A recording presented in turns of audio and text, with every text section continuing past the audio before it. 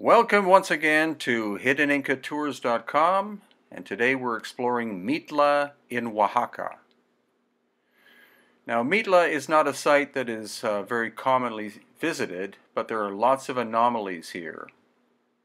Notice the size of these massive blocks on top of the wall as compared to the relatively crude work elsewhere.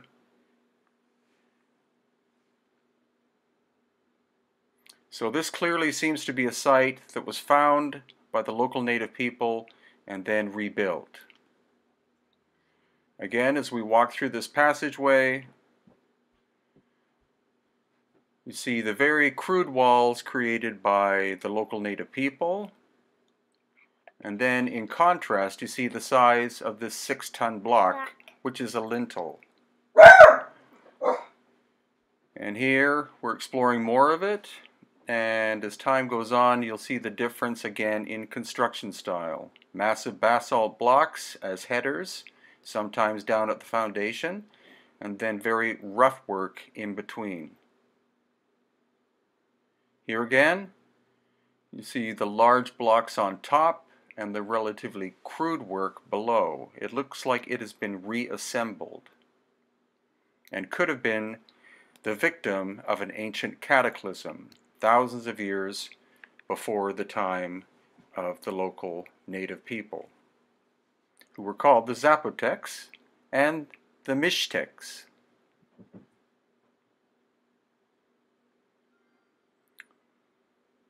There are also present a number of these columns made of solid basalt. They are between 8 and 10 feet high, and the quarry from which the basalt comes from is at least 2 miles away. There are no native trees that grow in the area to be used as log rollers, so how were they moved? And then another giant lintel you'll see, solid basalt, and then much cruder work which came later. Look at the amount of mortar utilized and the very rough shapes of the stones.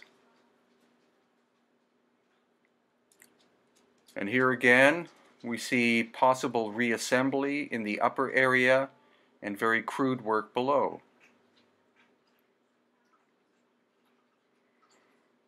Now this is the kind of evidence we see definitely in Peru, Bolivia, Egypt, and Lebanon, but I was quite surprised to find it in Mexico.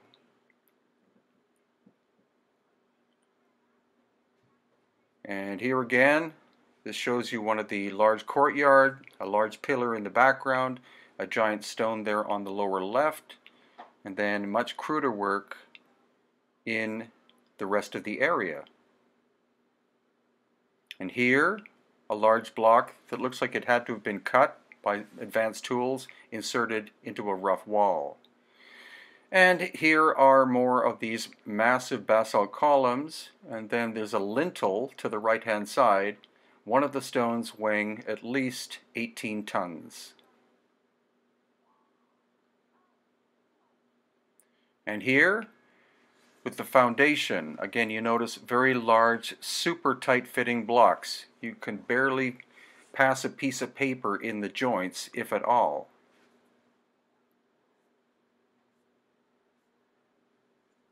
And here another very rough wall, and a massive lintel, and more of the giant columns. Sorry about the sound of the dog. And here again, look at the base. Very tight-fitting blocks, and very rough work above it. Clearly done by two very different cultures. The work above by a relatively technologically primitive people, the work below by some advanced civilization living in Oaxaca, Mexico.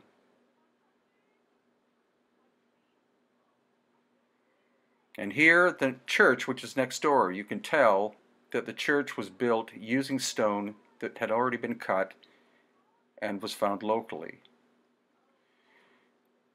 And again, a very rough wall, and then a lintel weighing at least 6 tons.